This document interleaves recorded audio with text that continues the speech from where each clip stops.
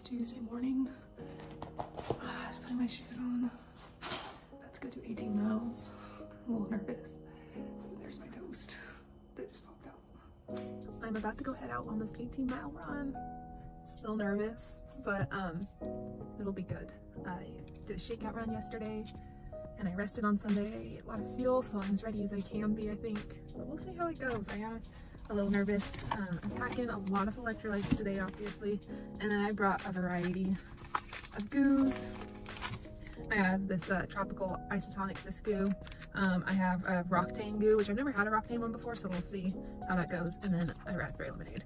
Might only do 2, might do 3, probably need to do 3, but we'll just see how the day goes. I'm breaking this in 6-mile chunks, so we'll just see if I can break it down in 6 miles at a time. I know I can do 6 miles, so we'll just go like that. But I'm gonna get out on this run. All right, we're like 2.5 miles in, and the weather's still pretty good, so it's looking up today. 5 miles in, having my first goo of the day, one of my favorite flavors. Still in the warm-up portion of this run, and a lot of dogs in this area.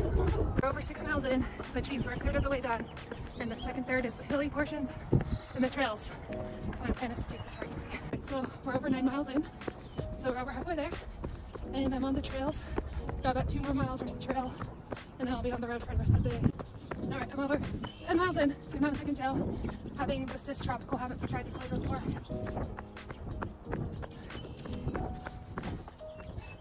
That one's not too bad. I kind of like that one. It's a little bit more flavorful than some of the other flavors. 12 miles in, so 2/3 of the way there. On the last third, gonna be all roads and sidewalks. Just gonna take it a mile at a time. On mile 15, here I have my last goo of the day. I think I'll only have about half of this. That's the Roctane one I'm trying for the first time, so we'll see if this caffeine and extra electrolytes give me a little kick.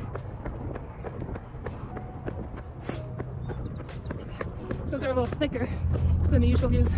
Alright, I'm up at 16 and I'm dealing with bad side stitch for a half mile. I just had to stop back there for 2 minutes to get it under control because it just was not letting up.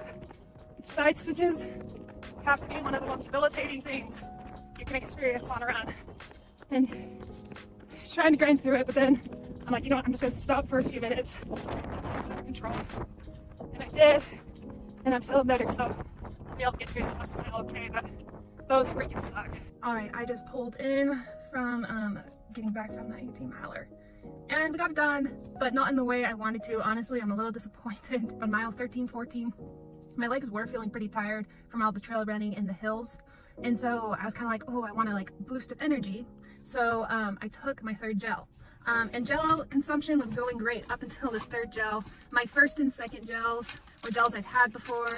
I had the the raspberry lemonade, and then I had the tropical cis, and I really like this flavor. But this Roctane goo, I hadn't had it before, and I was like, ooh, like it's got all these amino acids, and it's got all the electrolytes and caffeine in this, like this will be perfect. And I thought I'll just take like a sip of it, I'll just take like a 1/4 of it, and it'll give me that boost I need to get up to race speed.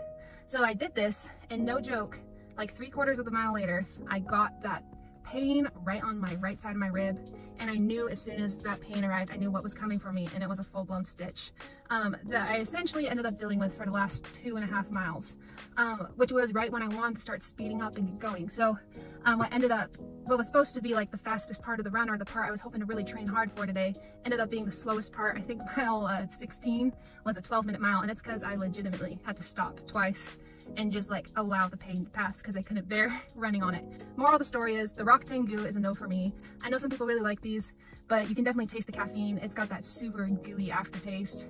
It did not settle well, and then obviously it didn't go well with me after the fact. Also, lesson learned, I got to do some research on how to avoid those side stitches on marathon day, because that can seriously make or break your race, and it just absolutely killed my momentum, like killed it, and I ended up running that last portion pretty slow, but nonetheless got the 18 miles, and I'm hoping that 20-miler I can figure it out.